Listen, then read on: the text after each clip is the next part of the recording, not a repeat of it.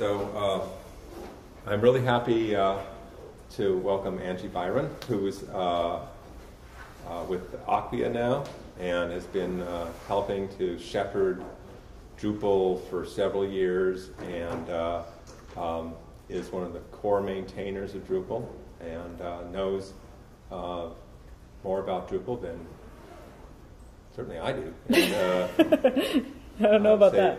Most folks in the on the planet, and she's she came here leaving her 8-week-old, so we know that her heart is not entirely here, but we have the rest of her, and she's offered to talk about what's coming up in Drupal 8 and to help us discuss how the future of Drupal and the future of Drupal for science and for NASA and other places can proceed and how we can work together.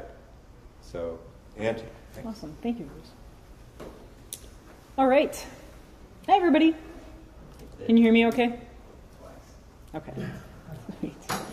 So, yeah, I'm here today to talk to you about Drupal 8. Just a little bit about me. I mean, you covered most of it. I might have a problem. No, we have to mute this. Does that? This one here. Let me see. Does that? Might already be. Or are we hearing an echo back there? Okay. Hello. Okay. Better? Cool. Marginally. It might be. Oh, actually, we have to mute you. Right. Over here. Oh, over here. Okay. My microphone is muted on my computer, but maybe it's super. How about that? Yeah? Good? Okay. Yeah. That is really annoying when there's super echo going on. So yeah, I work at Acquia in the office of the CTO. So Dries Bijtaert is the founder and creator of Drupal, and he's my boss, so no pressure there or anything. And what I do is, I was telling Kevin, what I do is a lot of coordination within the community. So I grew up as a core developer, and then I sort of got into reviewing other people's patches, and then that sort of got me into being a core maintainer, which means I'm one of 5 people who can press the commit button on Drupal core and actually make changes to it. So I work with the 1,000 or so developers all over the world who work on Drupal itself, and I help coordinate with them. I help review their patches, make sure they're performant and they are good with coding standards and not introducing other problems, that kind of stuff. So that's what I fill my days with, mostly. A lot of traveling, a lot of meeting with contributors all over the world. I'm also a board member for the Drupal Association, which is the nonprofit organization that supports the Drupal project. I wrote a book once, never doing that again. And I also work with the Spark team, and we'll talk about Spark a little bit. And as of 8 weeks ago, I'm a new mom. So, yay! That's Lily. She's really cute. And my heart is mostly with you guys, but she's pretty sweet, so you know. So the agenda today is we were going to talk about Drupal 8, which is in the future still. It's a little bit science fiction, but not too bad. And since you're all science folks, I figure a little science fiction is probably pretty fun. We'll talk about what's planned in Drupal 8 for end users and clients, site builders, designers and themers, developers, and then we'll get into the questions you probably actually have, which is like, when can I use it, when will it be ready, that sort of stuff. Because I want to tell you all the cool stuff first, and then we'll get into the stuff you want to know. So I don't know everyone in the room here. I had lunch with a couple of you. How many people would consider themselves kind of end users, or we also call them victims of Drupal? So you have to use Drupal for your job, but it's not by choice. Okay, so like a third of the room. And then how many people would classify themselves as site builders? So you spend your days in views and organic groups and that kind of stuff. Pretty much the same people. I'm so sorry. So you're a victim and you're thrust into having to deal with views all day. Okay. Designers or themers or people? Yeah, I can't do that stuff either. Oh, a couple people. Okay, right on. You do everything. You're raising your hand at every single thing. And how about developers? That's like everybody else. Okay, so you guys are pretty hardcore. So the presentation's a little high level because I wasn't sure what the makeup of the crowd would be, but if you guys want to jump in on anything and like really dig into the code and start messing around, let me know because I'm happy to do that stuff because I'm a developer as well. Okay, So standard disclaimer, this stuff is accurate as of very late o'clock last night, but everything's changing constantly, so by now it might be incorrect in places. So just take that with a grain of salt. We'll first talk about changes for end users and clients. So we could do this a couple of ways. So I made a nice presentation that walks you through all the things, or we could be really dangerous and try and do a live demo. But you have to be like understanding that I'm doing a live demo on pre-alpha software, so it might break in the middle of everything. So who wants to do nice, safe presentation? Nobody. You're going to make me look bad. And this is being recorded for posterity? Okay, that's cool. All right. And who wants to do an embarrassing live demo? Everybody. Okay, that's cool. We'll do that. So we'll talk about changes for end users and clients. One of the really big areas of focus that we did in Drupal 8 is around the authoring experience. These are typical end users who have to use Drupal. I'm sure you've come across them. They're kind of angry. They're angry because in Drupal 7, there's a lot of stuff that we have to fix. So for example, if you look at a typical page in Drupal, this is an unthemed page, it's just raw Drupal here. You go in to edit it because you see some problem with it, and you get this form that looks nothing like what you just saw on the front end. It's this kind of abstraction of what used to be there. And then you have funny things like, having to hand type HTML tags by yourself, like it's 1999 or something like that. And you get all these overwhelming options, like what's a text format and what are these other things, and they're sort of all in your face, all of the options that you could possibly click on. And then when you go to preview what you just did, you get the thing you just typed twice and in the admin theme. So nothing approaching an actual preview that you would want to use at all, right? Have people experienced some of these problems? It's kind of frustrating. Yeah? Okay. I'm very sorry. The good news is that we worked really hard to fix it. So I talked about Spark, that being a project that I've been working on. So Spark is an Acquia-led initiative to essentially look around at what other competitors are doing, user experience-wise, and try and either catch up to them or eclipse them even. And the way we went about it is we built a Drupal 7 distribution. So we built some tools that you could use right now on your sites to sort of vet them, and then built those improvements into Drupal 8. We had a really big vision for how far we wanted to go, and then it turned out Drupal 8 core development was a little tougher than we thought, and so we didn't get quite as far in our vision, but we did get a couple of pretty nice improvements, and I'll show them to you in a sec. So one of the big ones is we got a WYSIWYG editor in core. Yay! Or boo, depending on your perspective. Yeah. I like to say this is us partying like it's 1999 because, hand typing HTML is not really something that you do these days. We had a huge, huge research bundle with this thing when we ended up doing CK Editor as our editor of choice, but it's swappable, so if you want to use something else like Aloha or Tiny MCE or something like that, you can totally do it. It just doesn't ship with core. It's also, you can turn it off if you don't want it. And then we have in-place editing. And this is really cool because it allows you to actually click on the thing that you see has a typo in it and edit it right in place and then hit save without having to go back into the back admin form if you don't need to go back there. It only works on visual properties, but that's okay because, we still have the nice back-end form for you. And we've actually redesigned that back-end form to be a lot more user-friendly. So we have the stuff you actually need to fill out on the left side. And then on the right side, we have sort of the other settings that you don't need to worry about as much. And this isn't done yet, but in progress, we have a real preview system. And how that's working is when you click preview, instead of getting your node twice in your admin theme, you actually see the front end of your site with the piece of content in whatever display mode that you choose. And there's a little selector at the top so you can say full or teaser or something like that. I'd love to see that make it into core. It's dubious at this point if it's going to or not because we're past code freeze and stuff, but it's a really, really important problem to solve. So before we go to mobile, I'll just actually show you what the stuff I just talked about does. So here I am in my demo site. Let's do this on prod, actually. So I go to content. I go to add content, and I'll make an article. And I'm going to need a G-rated noun. Anyone? Carrot. Carrot. Whoop. Yeah, that's a good one. Let's get a really, really big carrot. Oh, come on. That was too big. Let's try this one.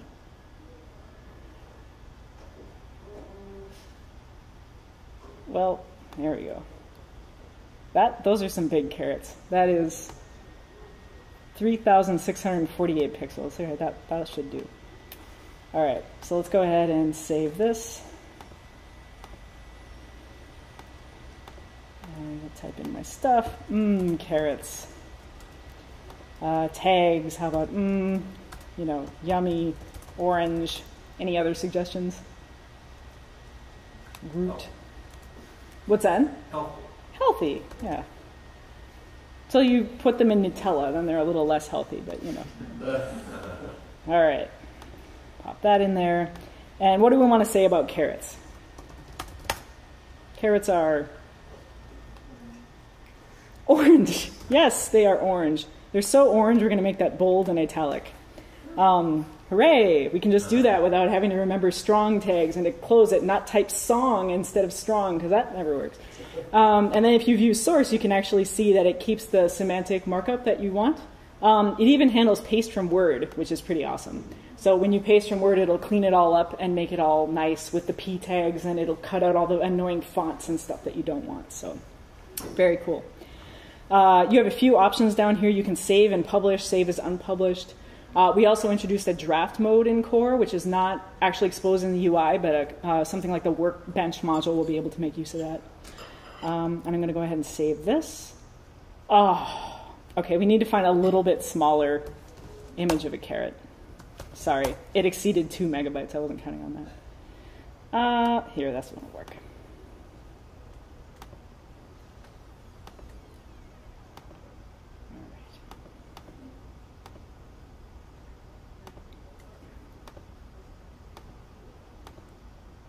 Live demos, people. They're very dangerous. All right. Carrots. Now let's say that we wanted to say something other than carrots are orange. We forgot to also mention that they're delicious. What I can do is I can actually, if I hover over here, I get a little doohickey here. These are little quick edit icons. If I click here and I click quick edit, now all of the fields on this I can just click and start typing.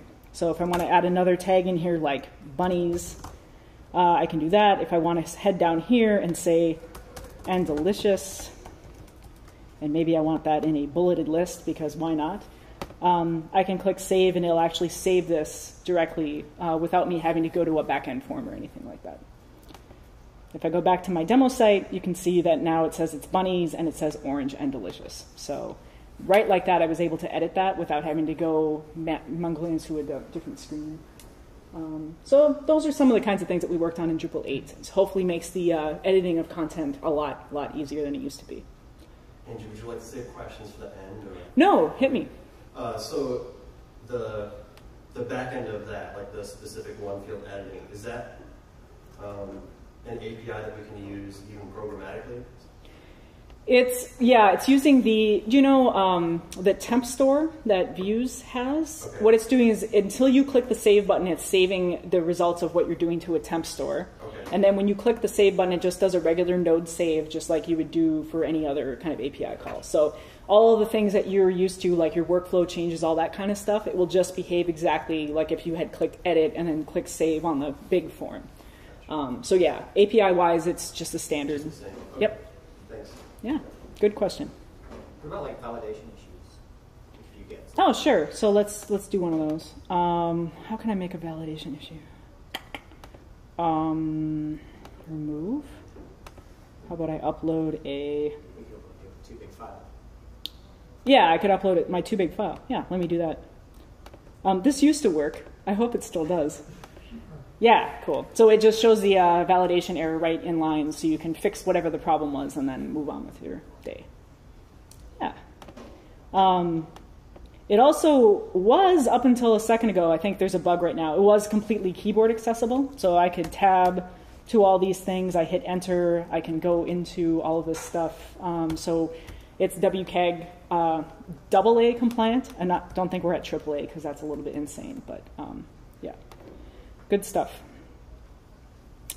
All right, now let's talk about mobile. So mobile is obviously a huge issue. I mean, we had a presentation on that earlier about how we have device sizes getting smaller, we have device sizes getting bigger.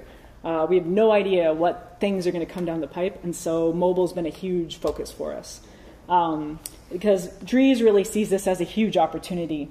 We look at, we have a big opportunity just converting all of the websites that are out there to Drupal sites, but let alone all of the people out there that are using something that's not a desktop computer. It's huge, and it's only going to get bigger. So we really need our default CMS to be able to deal with that. And we're trying to solve this kind of stuff. So if you've ever tried Drupal 7 with a mobile browser out of the box, now you can download responsive themes in Drupal 7, everything's fine. But out of the box, that has a pretty bad impression because you have like scroll bars everywhere, and then if you do have a responsive theme, the toolbar starts doing that, which is not very nice, So we want to fix all of that stuff. And so we worked on a few different things. One is that all of the themes in core are responsive out of the box. We also have responsive images and the ability to configure breakpoints and assign layouts to those. We also have a mobile-friendly admin theme. So we have this toolbar that if you have it across the top on a desktop browser, will just show you all of the icons with text and stuff like that. In a mobile browser, it will flip to a vertical orientation, and then it will compress all the all the text to just little icons, similar to how Twitter does it and other types of sites like that. And we also have APIs that developers can use for things like responsive tables. So you can declare columns as being important or medium or low importance, and then it will drop those columns off as the screen size gets bigger and smaller. And this is also built into the views module if you're familiar with that. And this is not done yet, but something that we're also working on is the ability to preview what your site is going to look like in a facsimile of a mobile browser. So you can set up presets that are like an iPhone or a Nexus 7 or whatever, and then you can both preview the thing and what it's going to look like, and you can also flip the orientation of that. So you can see what it'll look like in landscape mode or portrait mode. And it's not 100%, obviously. It's not the same as owning $25,000 worth of hardware and keeping a huge basket of every device ever known to mankind, but, it gets the job done for the basics, and then you can start debugging really bad problems. Front-end performance has also been a big focus of ours, and we're not there yet, but we've done a lot of different things like trying to optimize JavaScript and CSS compression, doing things like moving the JavaScript to the bottom of the document so that it loads after the rest of the document. Things like converting a lot of stuff that was jQuery to just raw JavaScript because JavaScript's a lot faster. jQuery doesn't load at all now for anonymous page views. It will load for authenticated user page views. So let's take a look at that stuff. So the first thing I'll show you is the responsive toolbar. So see how this is all horizontal and such. If I take my browser and I shrink it like this, it automatically flips back and forth to vertical orientation. Or you can do that manually if you want with this little button here. And if I pull that up in a mobile browser, not that.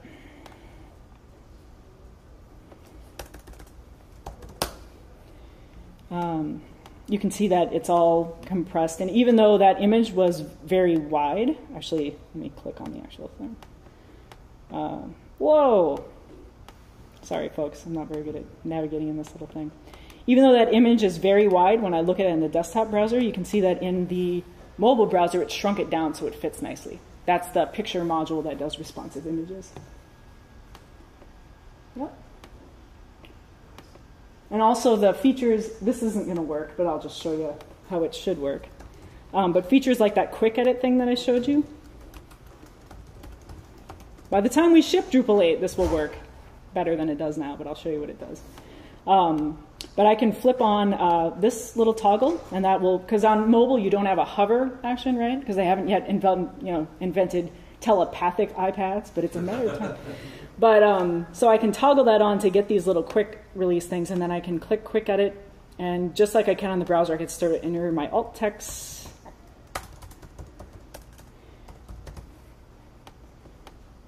And come up here. Hopefully that will fire a form updated. Oh, I don't think you did.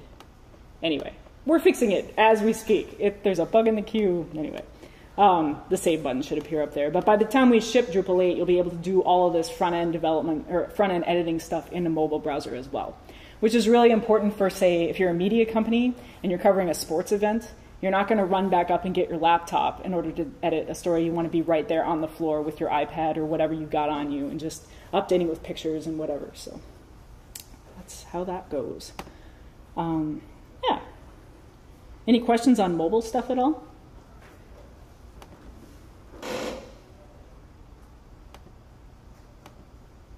As Eric mentioned earlier, you can do all this right now.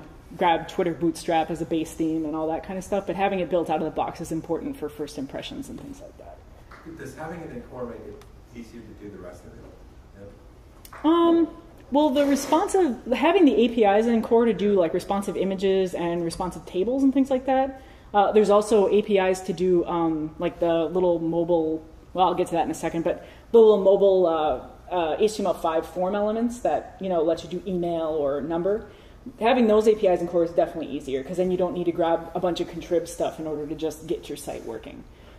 So all that stuff's taken care of for you, so you don't even have to think about that. You can focus more on, okay, what does my site look like? Does it have the right branding? The stuff that you should be worrying about when you're making a site. Is there an interface to control how regions may move around when the breakpoints change? Yeah, the question was, is there an interface to control how the breakpoints change how the regions change when the breakpoints move around? We worked really hard on that tool, and it did not make it into core. And so it's just kind of sitting on the shelf for now. It's called, what is it called? Gosh, it's been a while since I looked at that. It's called the layout module, I think? Or is it the layouts module? Yeah. So we built this cool little tool where you can design your own responsive layouts and various different screen widths and things like that. It's only in Drupal 7 at the moment, and it works with panels, sort of. It's definitely not production ready at all. The blocks and layouts initiative in Drupal 8 didn't get quite as far as we had hoped, and so we kind of had to scrap that plan, unfortunately. But we'll continue to work on this in contrib in both Drupal 7 and Drupal 8 and try and make it into something pretty cool. Because that type of functionality for people who aren't designers like me, I don't know how to make a responsive theme, but I know how to click buttons and make little layouts show in different ways. So, yeah. But what this module does is it lets you set up various screen sizes, and then you can add regions and click and drag them around and all that kind of stuff. So that was something we did as a sort of an R&D project within the Spark team. Not production ready. Did I mention that? But it's fun to play around with. And hey, we're looking for core maintainers. So, if you feel fancy, Cool. Oops. So then we'll talk about changes for site builders. The biggest one is we got views in core. Yay! Or woo, depending on your perspective. How many people are yay views people? Oh, just about everybody. All right, how many people are like, screw that, I can write my own SQL? Nobody? Okay, that's great. Because there's always one in the crowd, But so views being in core is a really big deal. It means that out of the box with Drupal 8, you can actually build a website now. You couldn't really do that in Drupal 7, right?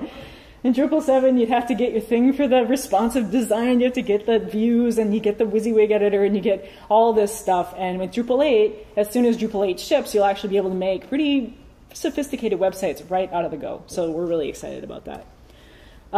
If you don't know what views is the List-O-Matic module, I call it. It's a way, without writing any code, to create anything that's a list of stuff. So creating bulleted or numbered lists, galleries, tables, calendars, XML or JSON feeds, anything that you can imagine that is a list of content. Even if it's a list of one, you can make it with a view. So I pulled a couple of websites. I hope this isn't offensive to anyone. I looked at the members of ESIP and anyway. So this was what I found. And this is not a Drupal site, but if it were, you could kind of start to look for what things might be lists that we could turn into views. Do you guys have any suggestions if you're looking at this? What might make sense? What looks like a list on this page? From the newsroom. What's that? The newsroom, yeah, right here. Yep. So from the newsroom, that's a list of content titles, probably, with a little feed attached to it. That's totally a view. Any other ones? Feature feature stories? Feature stories. Why do I not see that? The slider. The slider, yeah, totally, yeah. And you wouldn't think, right? Because it doesn't look like a list, but it totally is. There's like a little down here, and it's just displayed in a cool way to make it seem fancy. Yeah, so when I looked at this, I kind of saw, a bulleted list over here, a bulleted list down there, and then a slideshow listing up here. The NASA website actually is, oh no, I ruined it. Anyway. Hold on, you didn't see that. Why can I duplicate it? There we go. Oh. Well, anyway, I think that's going to have to... Okay. That never happened. See, watch this. Wow, look. And so it's the NASA website. What do you guys think are views on this website? Pretty much everything is a view on this website. Anybody want to call out a couple of particulars? And again, I don't know if they actually are views in real life, but they could be. Yeah, events over here. You see that's a next previous thing. It's like a little slider that keeps going through. Then you have some little links on the bottom. That would just be in the footer. We got another one of those slideshow things. This one's fancy. Whoever did this is very talented. They made it all look really nice. Are you in the room, person who built this website? No. No? Okay, that's a good job. Images, multimedia, tweets, all that kind of stuff, that would all be lists as well. So, it's just trying to train your brain to like look at a mock-up and stuff like that and tease out which of those things can be views. Because the great thing about views is that it not only will pull the list up, but you can also control things like what the title is and how many records it shows and all these other kinds of things without having to write code. Yeah? Popular topics could be a view too, as if there's a jump box view style. Oh, nice. Nice. I forgot about that, yes. Owen's pointing out that popular topics could also be a view because there's a jump box style of view. So you have a list of things in a drop down and you can format it that way. So good call. I'm fired. So yeah, everything about views that you know and love is here, and then a bunch of other things. So some of those other things are the ability to create REST exports of views. We'll get into web services stuff later. That's in there out of the box. Some of the stuff we made more pluggable, like header and footer text, so you can share that between views. Things like being able to specify, we can specify HTML tags in the views now, so you don't need semantic views, was the module you needed for that back in the day. Yeah, all kinds of stuff, responsive tables. Basically anything we expose as an API in Drupal 8 got incorporated into views. And putting views in core was one of the best things we ever did because it really helped to validate all of the stuff that we were doing. Like, we make all these crazy APIs and we hope they work. But views was a way to tell that, no, they don't work, but we can fix them so they do, well in advance of anybody else having to deal with it. So it was great. Multilingual is also a big area of focus for us. Multilingual is things like we put multilingual first. So when you install Drupal normally, you get this selection that says, what installation profile do you want? And can you imagine, first of all, in English, what's an installation profile? But if you were trying to read that in Hungarian or something and understand what that would be, silly. So this way you can actually select a language right out of the gate. And then when you select something like French, what it'll do is it'll contact the Drupal translation server and automatically download the French translation of the installer so you can go through the entire installer in your language without having to mess with it. Did anyone here ever build multilingual sites with Drupal? Okay, so you know it is not like that in Drupal 7. You have to download a tarball and extract it in a certain way and put it in a certain place, and it's very finicky. So that's really cool to have that sort of tie-in directly with translate.drupal.org. You can also download translation updates through the UI. So just like in Drupal 7, you can download module updates through the UI. Now in Drupal 8, you can actually get updates to your translations through the UI. So you can just click a button and get the translation. You don't have to mess with putting files in places and things like that. We also made a bunch of usability improvements. This screen won't make sense if you have never done a multilingual site, but normally configuring different fields to be multilingual is going to each field's configuration screen individually and doing that, and it takes hours. And we've developed screens where you can just say, I want content types enabled, articles, these fields, done. So it speeds things up quite a bit. And we have translatable entities. So in Drupal 7, you have to download a lot of extra modules in order to get this functionality. But basically, you can make some of your nodes English and some of your nodes French. See that? Cat's got a beret. Anyway, so, yes. And you only need 3 modules for all this, as opposed to 12 or something that it was in Drupal 7. And while I have the screenshot up, this is another really cool thing we did. We added a search box to the modules page. Yay! I know, that's like my favorite thing. So, you know, if you want to try and find panels, you don't have to search through all of this stuff. You also notice like we hid a lot of information, so all the dependencies aren't showing up unless you want to know that information. Things like that. So, yeah, pretty cool. Lots of other stuff too. We now require PHP 5.3.10, which is kind of a steepish upgrade, but by the time Drupal 8's out, it should be fairly standard. We also added a new tour module, which can provide contextual help for whatever you might be doing. We haven't actually gotten around to writing the help text for it yet, but we have a couple of issues going for that, like so people can actually figure out views and field UI and things like that. Hopefully the first time they go in there. We added a bunch of new fields to Drupal core, so link, email, phone, entity reference, and date are all native fields, so you don't need contrib modules to get all of those. And then we pulled a bunch of modules out of core that were sort of languishing and not really being used by anybody. Dashboard, poll, blog, trigger, profile, OpenID, and the Garland theme. Wah, wah. So those projects still live in contrib, although contrib projects that got pulled out of core don't statistically have a very high rate of success. So if you need any of those, you might want to take on ownership of them. But the thinking there was that they're not getting developed very much in core. Like people just don't care about them. So we're thinking if we give them a life in contrib, then somebody who's really passionate about polls might be able to take that and run with it. And maybe it could go back into core someday. It's interesting you pull blogging because, you know, I mean, in some ways you think Drupal and you think WordPress. Right. You know, people, who want to blog, they just do it in WordPress.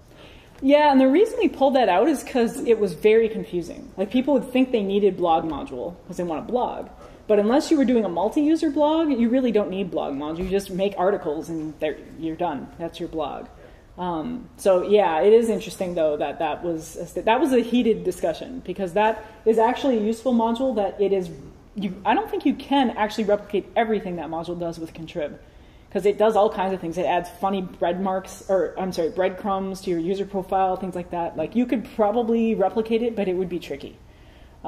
Versus, one checkbox and you're done in core right now. So, but that was how we landed on that. Yeah. So you pulled out OpenID. We did. It's not being used. We pulled out OpenID mainly. A lot of these things we pulled them out because they're not being maintained, and the people who fix bugs in Drupal core get sick and tired of fixing bugs in modules no one cares about. That's primarily the reason we remove stuff. But yeah, we find that OpenID is not really taken off the way people hoped. Sadly, most people are on like Google Plus or Facebook login because it's so easy, So do you have like OAuth 2 or something in there? No, we just have nothing. We're leaving it to contrib, essentially. Because what makes sense to move into Drupal core is something that's a clear winner in that field, and basically there isn't one. And OAuth 2 is a mess as well, from what I understand. And there's Mozilla Persona, which is actually pretty cool.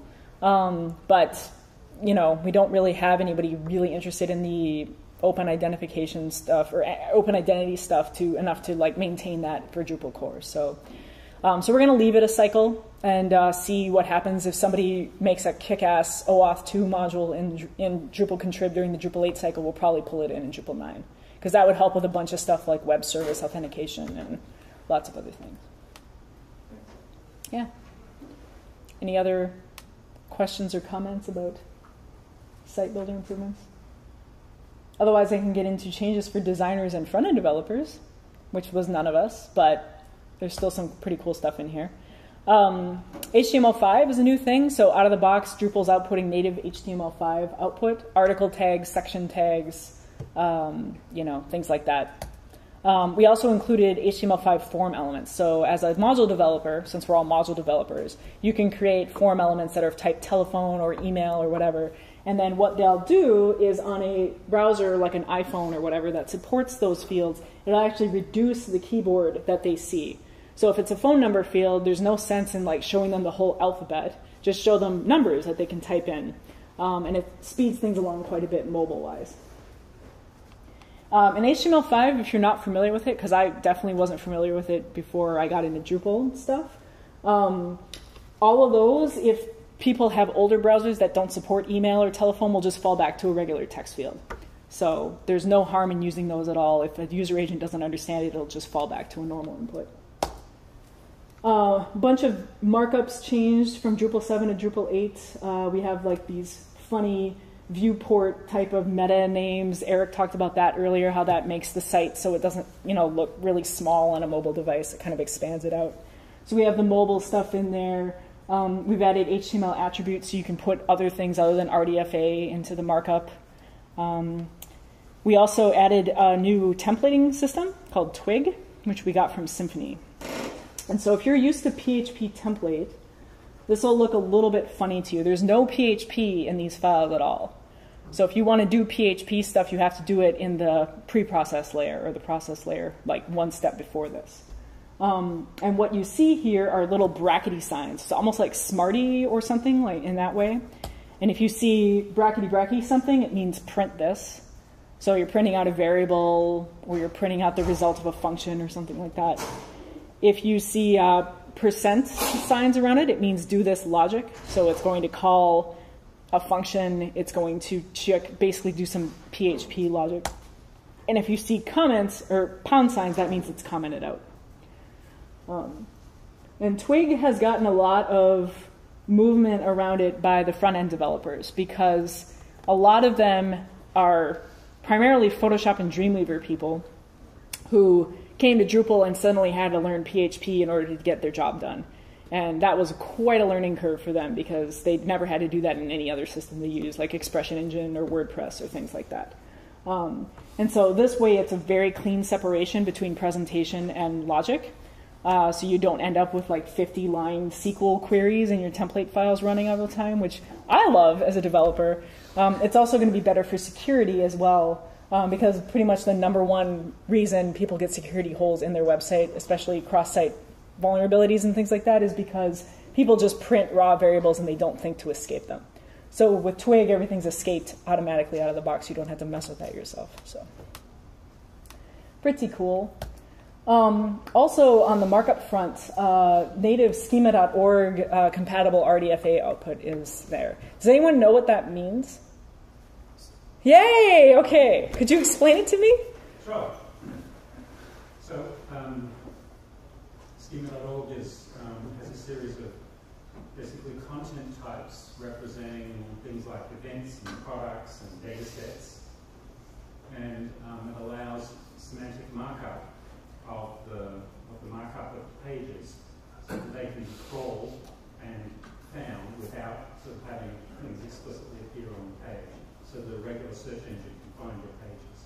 Yep. So what he said, I'll just paraphrase, and you can tell me if I got it right or not, was schema.org essentially defines a bunch of content types for things like people or events or things like that. And then you build that description right into the markup of the page so that a regular old search engine just in its regular crawling duties can actually tease out that that's not just a div, that's a div describing a person, and then it can do other things with that. Is that correct? That's correct. It's not complete magic because you have to get the major search engines to go and recognize that the annotations are in RDFA, so rich snippets and so on. But there's a session this afternoon on this for data sets, and I think it's a really good direction to go. Awesome. Yeah, he said it's not a magic bullet because you got to get all the search engines to parse RDFA and actually, understand what those things are. But there's actually a session on that later on this afternoon if people want to attend that and talk more about it. But yeah, as a developer of a major CMS powering 2% of the internet, I get excited about stuff like this because it means that without anyone having to think, they set up a little Drupal site and then it's an open data repository out there on the internet. So So I get really happy about stuff like that, even though I don't quite know why I would use it yet. Yes?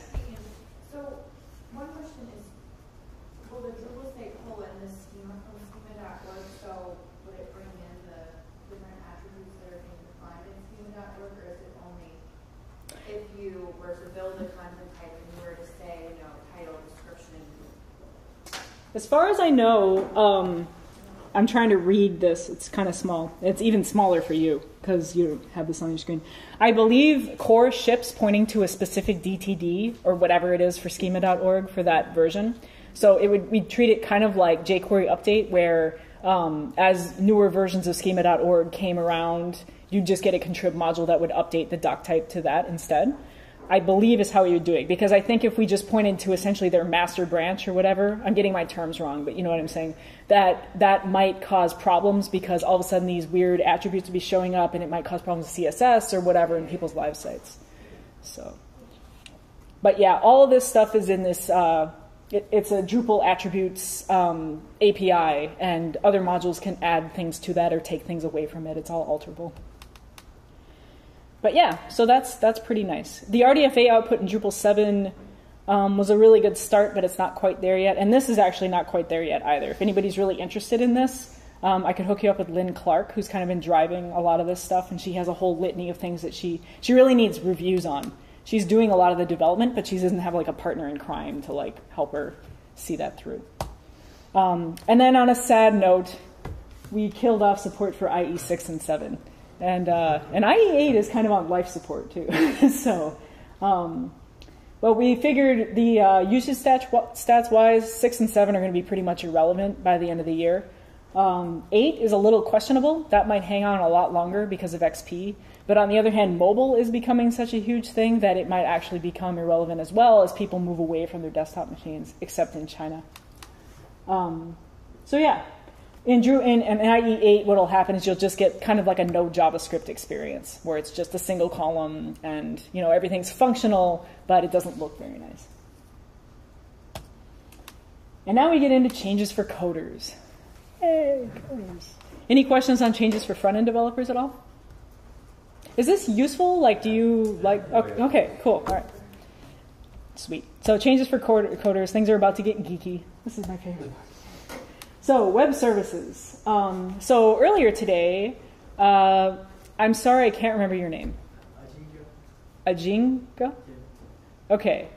This gentleman demoed the services module in Drupal 7 and how that could expose a JSON endpoint that you could then talk to in the Android application creator thing.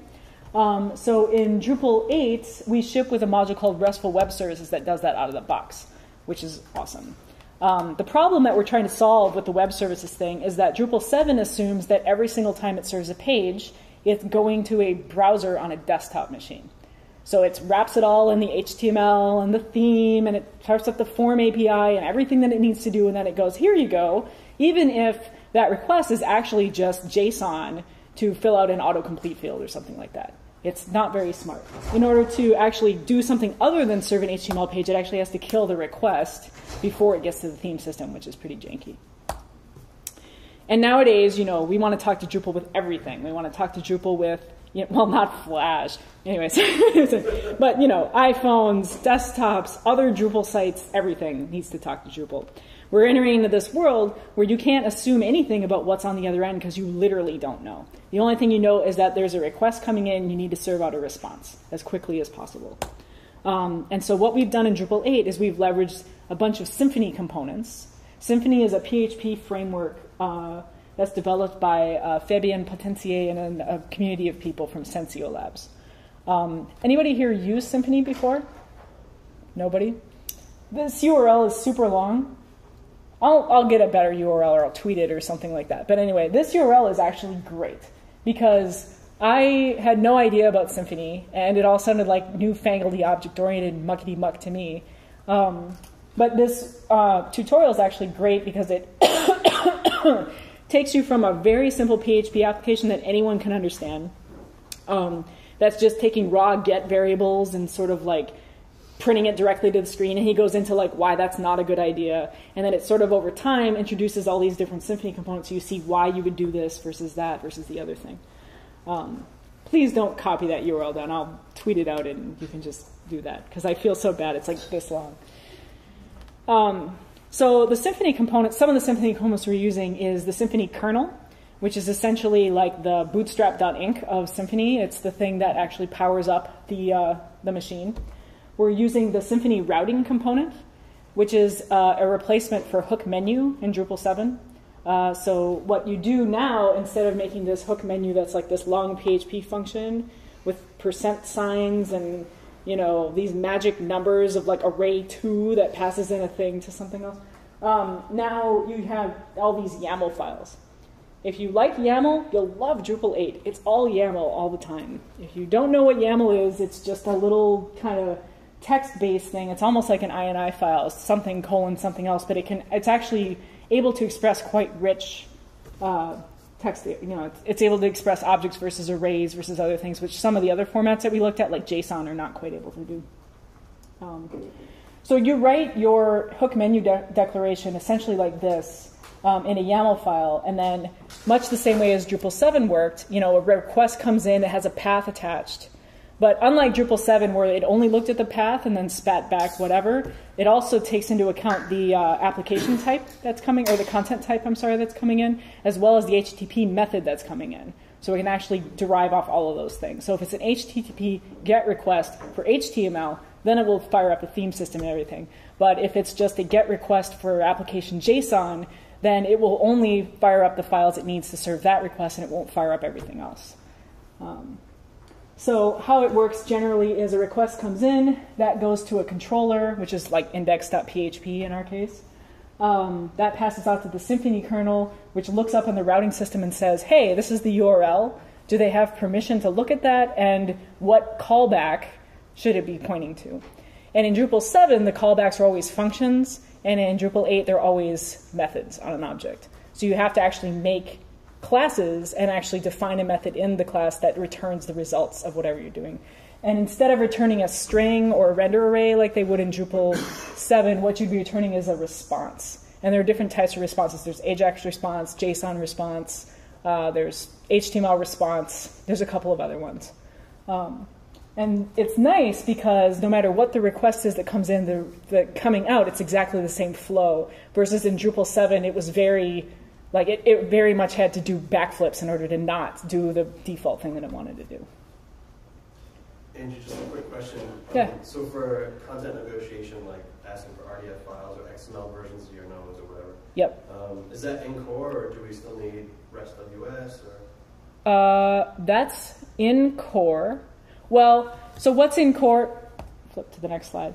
What's in core is the RESTful Web Services module, and it ships by default with just JSON, raw JSON. We also have a HAL, H-A-L, which I can't remember what that stands for, but it's like JSON that knows something about linked data. We had JSON LD in there for a while, but it wasn't really a good fit for what we needed it to be. But essentially, that's all pluggable. So I imagine what will happen is Contrib will come up with like the XML version and the SOAP version and all these other things. But in core, we're just going to have JSON and HAL. Those are the two. But how REST module works is you turn it on, and in the configuration file, you can enable it on whatever you want. So you can say on any entity in the system. So you can say, I want it on for nodes, users, and views for some reason, but I don't want it on for anything else. And you can also specify which HTTP methods are allowed. So get are allowed, but post is not, delete is not, these kinds of things. So it's actually really sophisticated, the amount of configuration you can do. And then what you essentially do is you just give it a curl request, or you could use that fancy postman thing or whatever you want to do. And then what you'll do is you'll get back a response like this. So it has a bunch of information, and then it has the result of the node in JSON kind of all smushed together. And then once you have this raw information, then you can do things like call the HTTP client in the Android API and turn that into a list of items, all those kinds of things. When you enable the RESTful module, you also get the option in views to create a display that's a RESTful web service, and that can also decide between JSON or HAL or whatever you have enabled. So this is pretty cool stuff. I don't think anything's really going to ship with Drupal 8 that's going to make use of this, but someone could write the Drupal 8 app, that could talk to any Drupal site and get views and all this kind of stuff. So, so if anybody likes programming Java, just kidding, but yeah. Any other questions on web services or Symfony or REST module or any of that kind of stuff? I can demo that. It's a little finicky though, but I could do it for you fine people because that's how much I care. Okay, I see your hand here and then here. So is there any online documentation about how to use these web services? Yep. So there's some really basic documentation here. Let me. Oh, I hope this doesn't screw up my whole thing. If it does, it was for a good cause, right? Right. So if I turn on the RESTful Web Services module, it needs the serialization module in order to work. There is a help page, and that's it. This doesn't expose a UI. It did for a while, but then it was sort of like resource constrained, and it was like, we'd rather have a kick-ass REST module than a mediocre UI and a mediocre REST module, so they ripped out the UI. But at any rate, in here, there's a help page that takes you to what to do, and then where is that? This is a much longer version. So it talks about all the different ways that you can configure the REST module. Let me bump the font size up a little bit. So you can enable it on nodes. Getting is fine. Posting, we only support HAL JSON, like all these different types of configuration that you can do. And that's kind of why they gave up on the UI, is because there was just too many ways to, too many checkboxes to expose or whatever.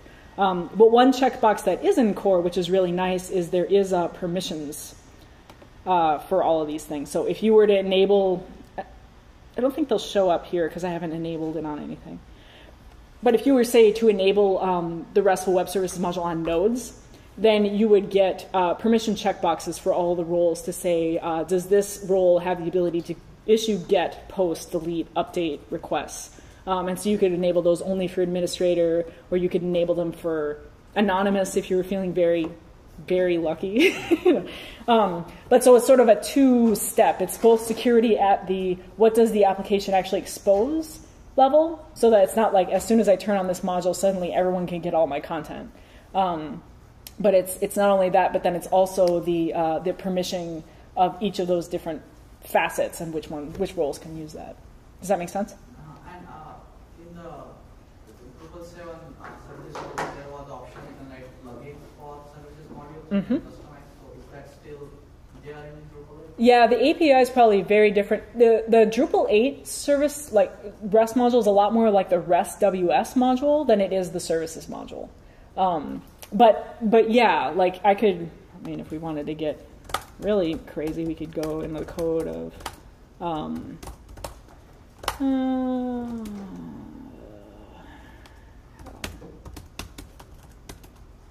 oh, you're right. This is a funny thing. So like when someone's a really big Drupal person, and they see someone new to Drupal, and then the new person to Drupal always puts the contributed module in the modules directory in the root, and they go, ha ha ha ha, sucker. You don't ever put the modules in the modules directory, you put it in the sites all modules, blah, blah, blah. Well, in Drupal 8, we switched that. So now the top level modules directory is where you put the things, and then all the other stuff is under a core directory, which makes a lot of sense, but it always screws me up to this day. All right, anyway. HAL. Well, that's what it takes to make an API for one of these things now.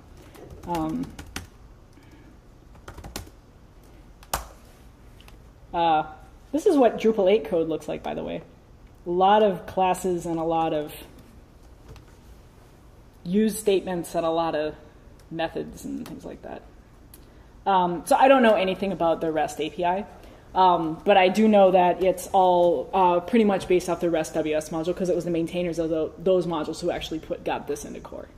But yeah, you can definitely make different subscribers to the serialization engine, and then they can output in different ways.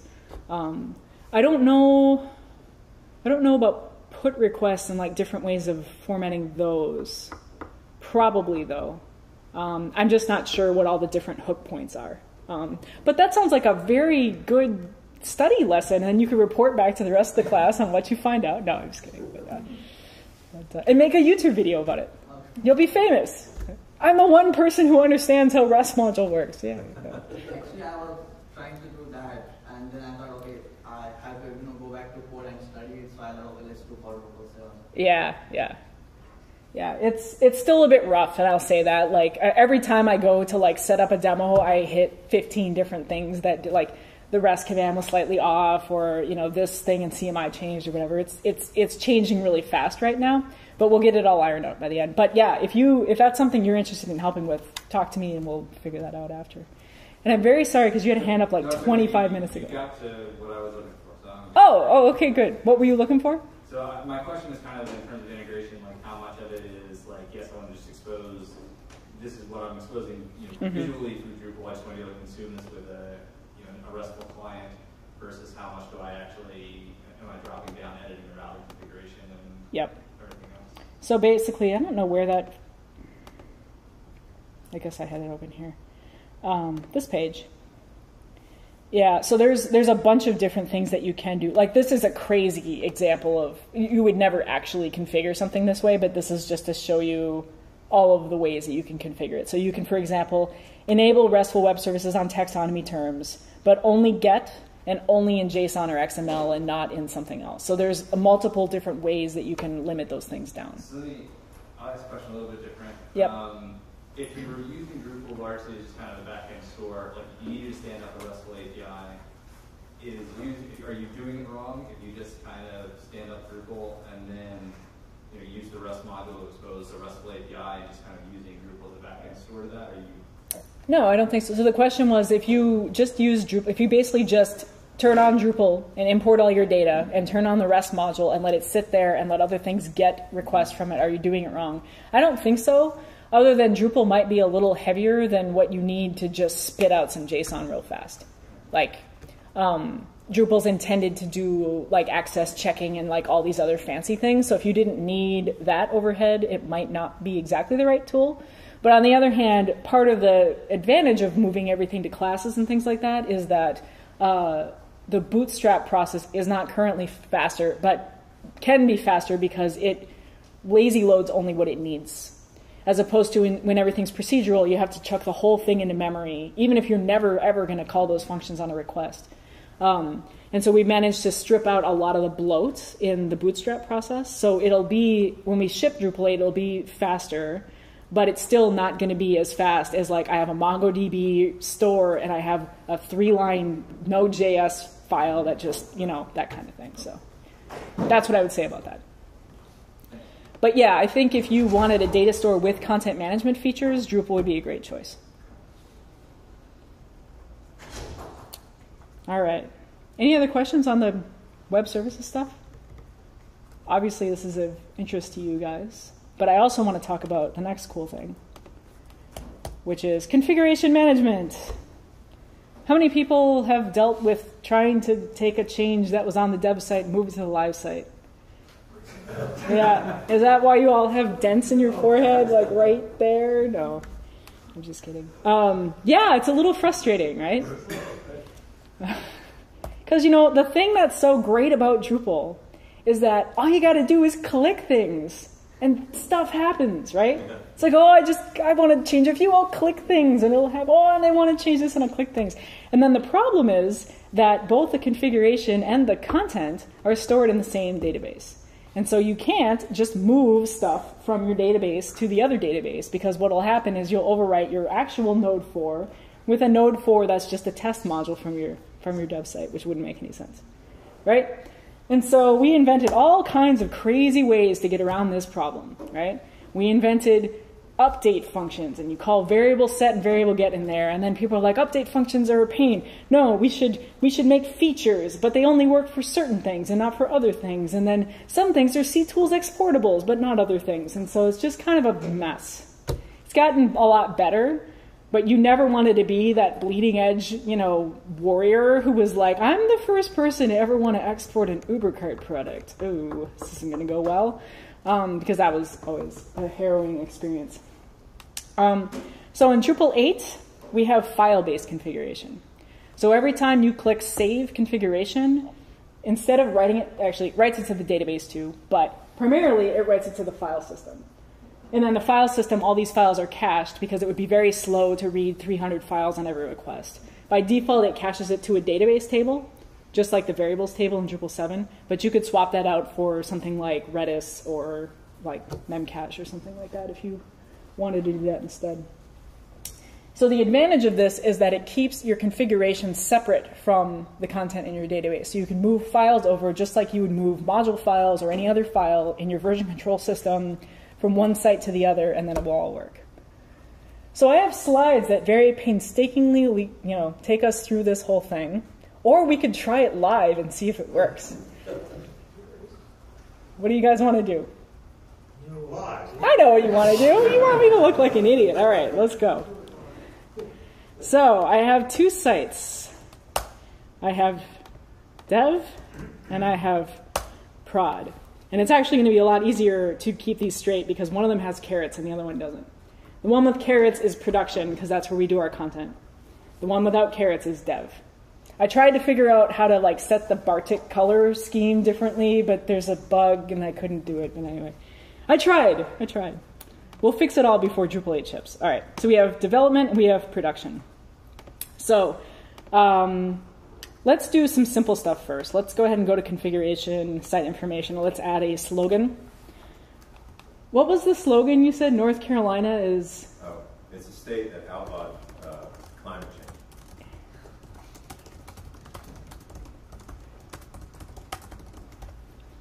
Yes, that's a great idea. All right. So I'm going to save it on my dev site. And if I go back to the home page, you can see now my demo site says North Carolina, the state that outlawed climate change. Are we going to get into trouble? Is this a hot political topic? No. Okay. But if I go to my production site, I do not have that. Okay. So going from one site to the other is a matter of, I think I broke it down to 4 steps. So you go to configuration. This is on dev. Go to configuration, configuration export. Click the export button, and it'll export a copy of everything that's in your Active Directory. So all of the YAML files that are in there. I go to my production site, I go to configuration, and I go to configuration import. And I find that file that I just downloaded, which is config 12 at this point. And I click upload. And it'll take me to, ooh. Yeah, I thought it might do that. Okay. So I thought it would only show me the site information change, right? But instead it's showing me a couple of things. So can you guys see that okay back there? It says, well, not quite that big. It says there's 1 new configuration file since last time and 2 changed ones. And so my system site is there and I can click view differences and I can see, okay, that is what I expected. But what's up with these 2? And what happened is I enabled a module on development. And so now it's saying, oh, you obviously want to enable this module on production. And so it's saying REST module and serialization module are now there. And we have a new file added and stuff like that. So what you do then is you sort of inspect the changes and you see how they're working and things like that. You can also do this.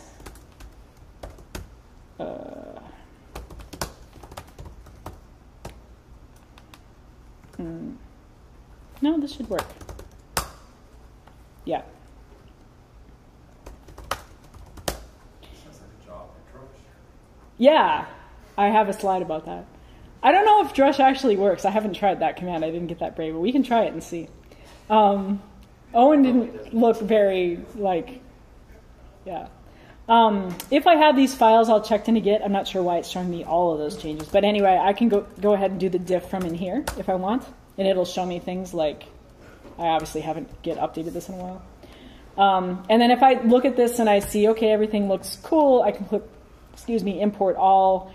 And then what it is going to do is copy those files which were in my staging directory into my active directory, and then it overwrites the active store, it's called, with the new configuration. So if I go to home, I should see my slogan. And if I go to extend, I probably will see the REST module on. Yeah. So anything that's configuration gets moved. Should we try something a little fancier? Can you just import part of the 3 items? Not in core. So in core, we're only supporting a full thing because we were driving ourselves bananas trying to get that to work. But what I imagine features module is going to morph into is something that exposes a UI so that you can do that. Because, yeah, it's a fair point. It's like, I didn't actually want RESTful module enabled on my production site. That was just something I was dorking around with on dev. Yeah. So not in core, at least not yet. We'll see if we get there or not.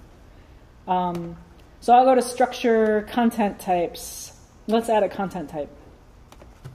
Any suggestions? How about Planet. Planet? Oh, I like that one. Planets are round, usually. I don't know. You guys would know better than me. What's that? Spheroid? Oh, yes. Spheroid. I don't even know how to spell that.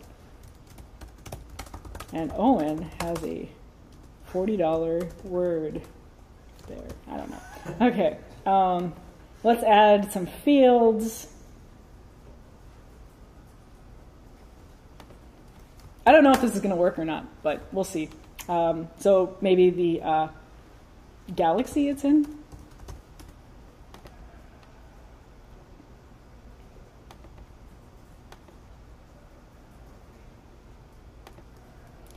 Milky Way. What are other galaxies? Andromeda. Oh, Andromeda. One more. Heretofore unknown galaxy. Okay. And then let's set up a view that will only show planets. Where's views? Views isn't there. Views is under structure.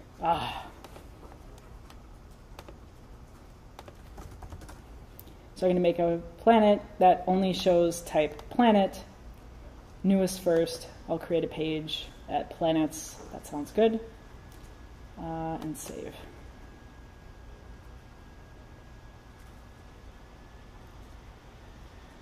And then I just need to make one. So I'll add a planet. I'll call this one Earth.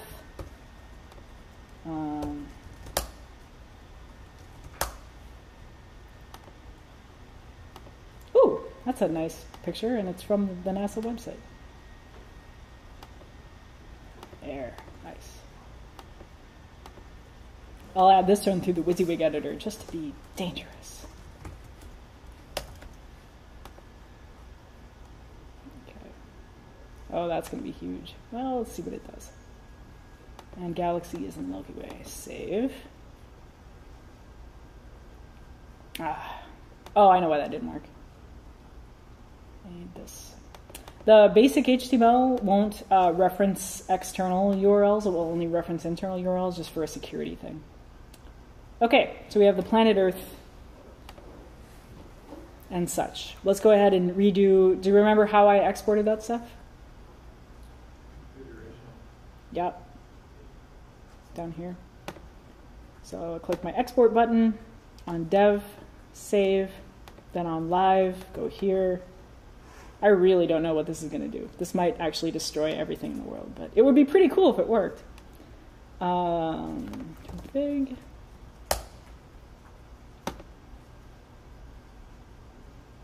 Okay, so it's telling me it has 11 new files.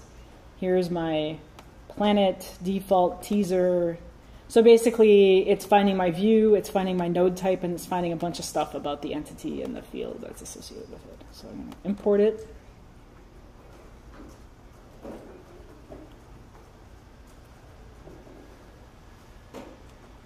And fingers crossed. Ooh, that's funny.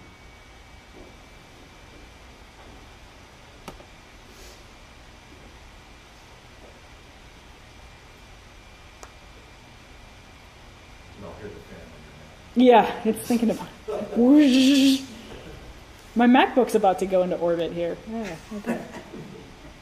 Okay, so if I go under structure and I go under content types, I do have my planets, and if I manage fields, it has my galaxy field, and if I click on this, I see it's got my heretofore unknown galaxy and stuff like that. Hooray! All right. So yeah, it all kind of works. It's pretty cool. Yeah. So since this is all GUI driven, it kind of requires the person doing the promotion to have pretty good knowledge of the content being promoted. Mm-hmm. How much of this is CMable or drop it into Git and let them do a Git pull? Right. Yep. All of it is. So that thing I'm using to show you the UI, that's a module that you can turn off. So that's the configuration manager module. Mm-hmm. So you can flip that off, and then you can manage this through Git. And there are Git command or drush commands. Oh, drush help filter config commands. 3. So I can config get, config import, config list, and config set. So let me try doing drush cset.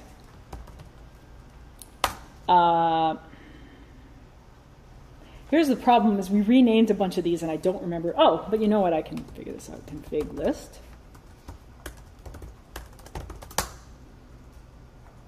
So let's set system dot. Looking for slogan.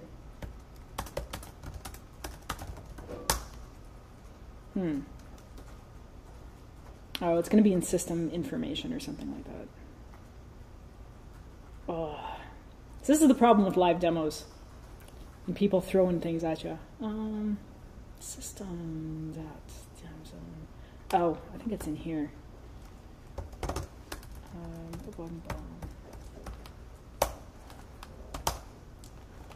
Drush cget system.site.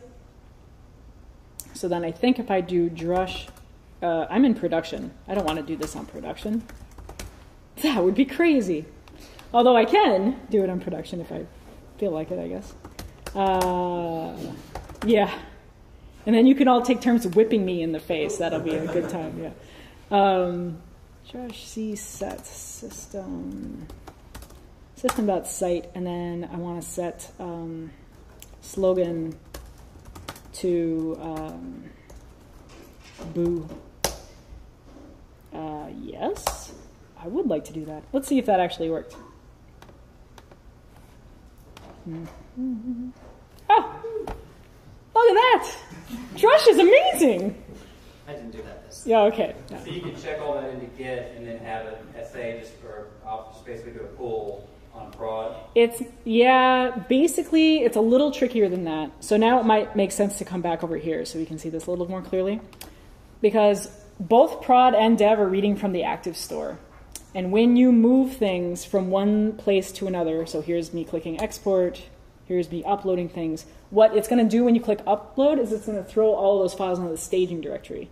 And essentially how the import command works is it says, are there files in the staging directory? If there are, diff them against what's in active, and then show me the differences, and then give them the chance to basically say yes or no. So yes, but it's just a little tricky because you have to just make sure that you're pulling to the right spot. It might be easier to set up like an rsync command than a like git command, but there was a guy at DrupalCon that had a tricky way of doing it. It was like he set in the settings.php files, he set the settings in active to the opposite or something like that, or had one. Most is more dropping into staging than it is actually putting them where they need to go. Exactly. Yeah, because there's a bunch of hooks that need to fire when that happens, like validation and stuff like that. So it's better to do it through. But there was a command, there was a drush command to do the import. It was config import, I think.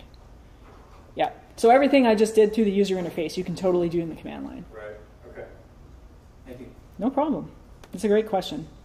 And I'm so glad to finally be able to say yes to some things because it was a long time that I couldn't. So you can do diffs of stuff. You synchronize the changes. Then what happens is everything in staging gets moved to active, and now that's your new active on production. Make sense? Sort of? Yes. So can we export the user permissions and roles too? For the configuration module? Yeah, I don't know what we've got for that. That's a good question. Permissions. That's one thing we did nice is we moved permissions and roles to the people page. Roles used to be buried in there somewhere. So the permissions are synchronized configuration, export configuration, and import configuration. I don't really know why you'd want to give someone import and export, but not synchronize, but you could, I guess. If you wanted like one QA manager to be the only one who could re-image production, you could do it that way. Yeah. But if you make changes in the roles or permissions, those will export to the config object that you could then Yeah, actually they will. So let me turn off those permissions for everybody. Save. Do that again. I know I can do it in Drush. I'm just way more used to this way, so I'm going to be a wuss. Sorry, guys. But yes, I believe it should do that, because users and roles and stuff are... not users, sorry, but role assignments and things like that. Those are all configuration. Upload.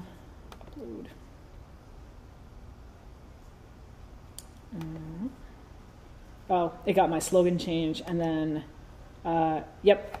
So it reordered everything. That's kind of unfortunate.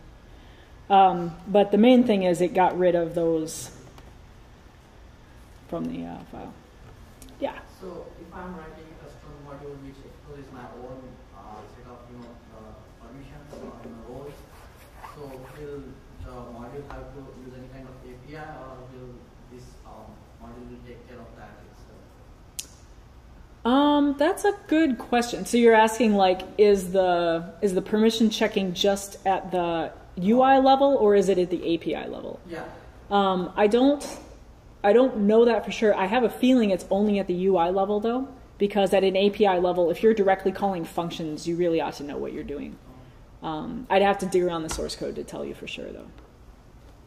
But that's a good question. I think, though, that's right, because the permissions aren't in system module, they're in configuration management module, which means if I turned off configuration management module, those permissions would go away. So, yes? So I'm interested where you draw the line between content configuration. So, Mm-hmm.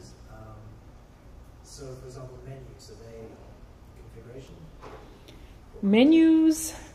Menus are configuration, and menu items are content, I believe is how it goes. Oh, I might be wrong about that. Menu links. So yeah, it's really tricky. The way it works on an API level is everything derives from an entity, and there are configuration entities and there are content entities. And I don't know if you can flip those on a per site basis. At least, well, probably not. But anyway, it would interact with an entity. So potentially you could, if you decide on your site menu items were also configuration, then you could pull those in and stuff like that. But that would be kind of out there. It's split down the middle or something. What's that? I'm sorry? It's split down the middle or something.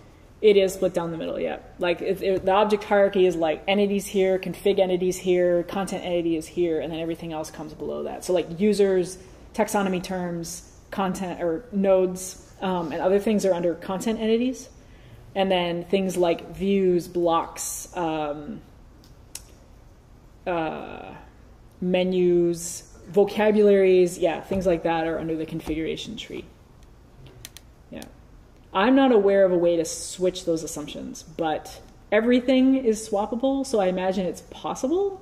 It'd just be kind of weird because I don't know how the API would deal with that if it's expecting to call a particular function that's only in a config entity or something like that. So it's something we struggle with a lot, right? Because you can get really existential about it. You can be like, well, is there any difference between config and content? And couldn't you?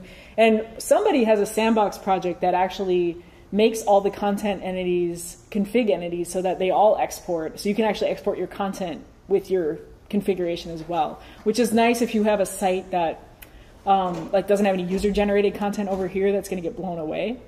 Because you could just move your content over with your configuration file moving as you want to. So, but it's pretty experimental at this point. Core just kind of has made these distinctions. And it's a good time to start testing it, honestly, because if that's not the right call, we still have time to fix it. And right now, a lot of it has just been like, which bucket does it go in? How about that one? You know, because nobody's building actual sites with Drupal 8 yet. So, yeah. So what's the big difference in how you're treating content from configuration? I mean, if you just pushed both, right? You pushed the carrot page, which is content. I didn't push the carrot page, no. I thought you did. No, the carrot page is on only... the end of that, so Yeah, no, that's okay. No, carrot is only on production. Okay. Not on you dev. pushed the configuration of the theme, which affected... Okay. Yeah. Right, that's confusing. The slogan is actually configuration, right. even though it's content-y. Yeah. So what do you do with... And this is kind of pushing what Drupal is probably set up to do, but essentially curated content. Where development of content is by user base, but promotion of content needs to be curated. Sure. So the question is, how does Drupal deal with curation of content? So like anybody can create something, but you need a process in order to see that through. So core doesn't do much with that at all, but there's a number of contributed modules that do, and the main one in Drupal 7 is the Workbench suite of modules, but there's also Workflow and a few other ones. And how they work is you can set up arbitrary workflow states. So say, for example, pending legal review or needs media added or, you know, back for corrections or whatever it is. And you can set up a number of roles and you can assign which roles have access to change things from one state to another. So you can set it up so only like a super editor has the ability to move something from like draft to published, for example. Okay. Yep. Core itself doesn't deal with that. It just has everything live out of the box just because it's the easiest thing to do. Okay. Great. Thank Yeah. you. All right. Oh yeah, and Drush integration for automation magic. Hooray! Other stuff, a lot more modern object-oriented code, a lot of directories, a lot of files. In Drupal 8, every single class has to be in its own file, so you'll find things are kind of scattered all over the place. It's because we've started adopting other people's standards. So we have this movement in Drupal 8 called Proudly Found Elsewhere, as opposed to Not Invented Here. So we're trying to change our tune a little bit. So we've been looking outside the Drupal community at what the larger PHP community is doing and the larger Ruby community and some of these other things. And so we've adopted some standards, some external libraries, things like that to try and be more harmonious with the rest of the PHP community. And so far that's been received really, really well. Although there will be quite a big jump if you cut your teeth in PHP on Drupal 7 and below. It's going to be quite a big mental leap to go from 7 to 8. Because 8 is like actual programming. It's not cute little copy and paste a function and rename it and you're done kind of thing. So, lots of other stuff. If you want to know all of the things that we've done, you can go to drupal.org/list-changes and you'll find them all. It's kind of an overwhelming, scary list. So I recommend just searching for the thing that affects you and then, going from there. So I wanted to say, could we have a huge round of applause to the 1,100 contributors that have helped make Drupal 8 what it is. Yay? All right, so you've been talking forever, it seems like. When can I use all of this rockin' stuff? When it's done. Okay, smartass. When it's done. So if you go in your dashboard on Drupal.org, you can see this contributor links block. And it has a count of all of the major and critical bugs. So the count you want to keep your eyeballs on is the critical bug and critical task count. Right now those are at 44 and 86, which seems like a lot, but when we cut code freeze at Drupal 7, we had like 300 and something of those. So it's much better than it was in Drupal 7. We need to have 0 of those, and then we can cut a release candidate. And if we have a release candidate where we don't introduce any more criticals, then we release 8.0. And so the best thing that anyone who wants to do this stuff in real life can do is help get those counts down. And a lot of them are, you really had to kind of be there and be involved in some of the discussions and this kind of thing. But there are a lot of them that are not like that at all. And actually a lot of these critical tasks are things like convert all of the variable calls to the new configuration management system, or convert all of the hook menus to the new router system, and things like that, where the individual tasks under there are actually pretty easy. And they're a great way to cut your teeth on Drupal 8 early so you don't get kind of hit with a truck later on when it's all done. And then you can help make that number go down quicker. So we're hoping for Drupal 8.0 later this year, but there's still quite a lot to do. And we kind of need all the help we can get. So when should I start using Drupal 8? And what I usually say, rather than trying to come up with a date, although if I had to guess, I'd say, well, anyway, we'll get to that. There's a page called Drupal.org Project Usage Drupal, and you can see the spark lines of data visualization. Hey, you can see the spark lines of what all of the different things are doing. And so this is the spark line for how Drupal 7 evolved. And so if we just switch the numbers and we pretend it's Drupal 8, this is what I would say. I would say if you're a module developer and you do stuff with code, I would get involved right now with one of those easy tasks, or something, port a module to Drupal 8 just for fun, we all do that, right? Anyway, but I would say right now, because if you find glaring holes in the APIs or you find things that just aren't going to work, there's still plenty of time to fix that. Because the APIs did get locked down recently, but it's still fine. If it's a critical bug, we can still change things. That gets harder and harder as we get closer to release. If you're an early adopter, you're smarty pants, you're comfortable with being on the bleeding edge of things and things, I would say probably you'd want to wait until we start putting beta code out, which would be probably around DrupalCon Prague, maybe BadCamp, a little later this year, September, October, something like that.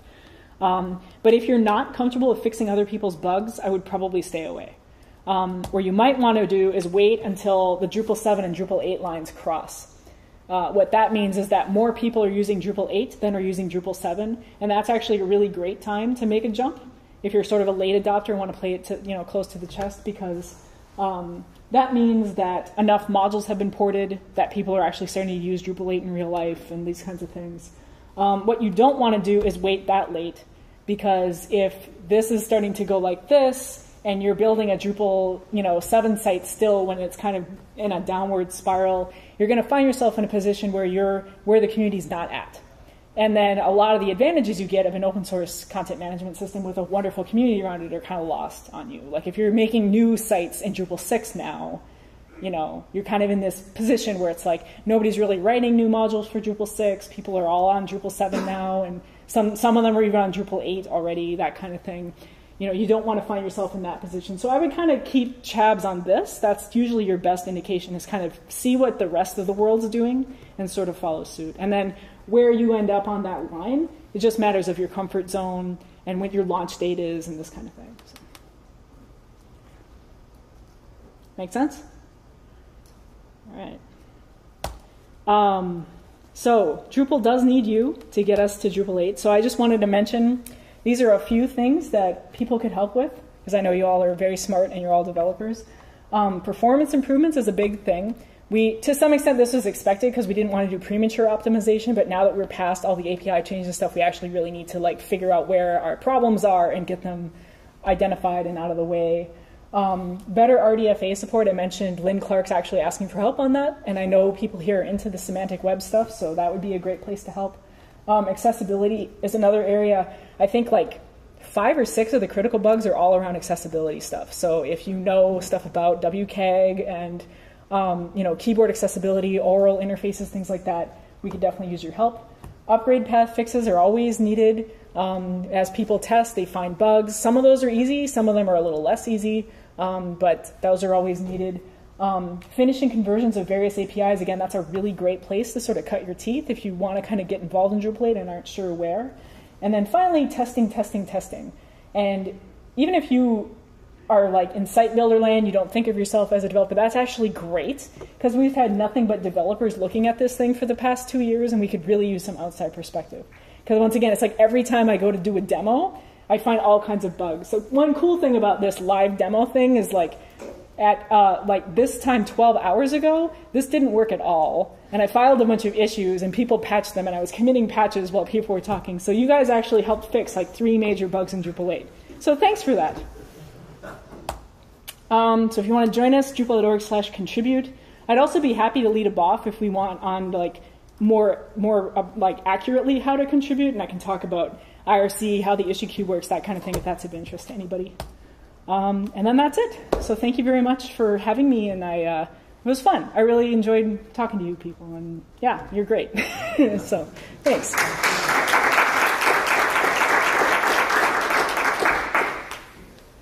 think there's coffee on it, so I suggest we take a comfort break. Sure. And then we can come back and continue discussions once people want to hang out. Or maybe we'll find places like cushier chairs. And then when things